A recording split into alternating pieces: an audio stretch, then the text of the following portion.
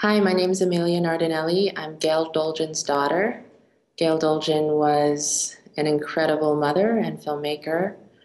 She did everything with complete conviction and had a really amazing parenting style and also documentary film style. She was incredibly influential for me as a parent and really taught me what it meant to be a decent, loving, caring, compassionate human being. And I think those ideals really came across in her work as well. So Daughter from Danang was my mom's pride and joy.